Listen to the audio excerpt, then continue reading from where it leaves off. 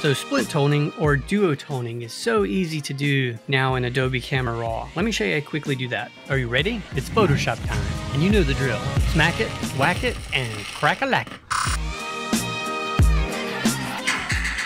Yes! That's awesome!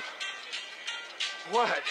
I'm going to hit Command or Control J just to duplicate my layer so I'm not working on the original. I'm going to pop over to Filter, Camera Raw Filter. If you're already using a DNG file, you're going right into Camera Raw. Obviously, you can do the same thing then. So once you're in the Camera Raw basic editing panel, if you come down to the tab that says Split Toning, which is the same as Duotone, it's going to give you the ability to basically color contaminate the highlights and color contaminate the shadows to emulate a traditional film toning process where you get basically warm and cool highlights and shadows, which are a nice interplay against each other. So you can do this over a color image, but it is better in black and white. So if you start off by hitting this black and white button, then coming down to this split toning, you'll get a more dramatic effect and actually align with the true nature of the duo or split toning feature, which again aligns with traditional black and white film print toning. This is one of the few areas in all of Photoshop where the volume knob is not automatically at 100%. Strangely, it auto defaults to 0%. So no matter what hue you apply, you can't see it being applied because it's being applied 0. This is the volume knob, the saturation. I like to drag it all the way to 100%. Yes, it looks crazy, and I want to clearly see what I'm doing. So I'm clearly adding red to all the highlight areas, yellows, greens, blues. You see, I get to choose what I want. So here I'm going to go somewhere in a warm yellow.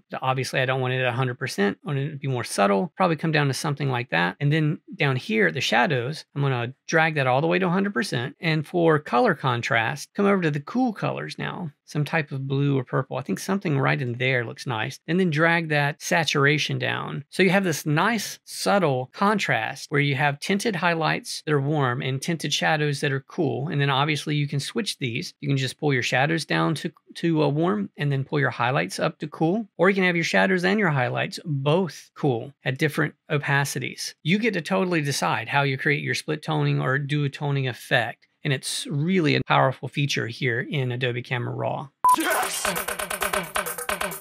Hey, what are you still doing here? It's over.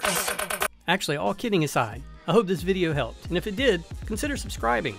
I like subscribers. That's awesome! What? You just took one in the jugular, man! Whoa! Yes! Oh my god, I did! This is... Hey, you stayed to the end. You know what that means? You're awesome. I'm talking about you. Now get out of here.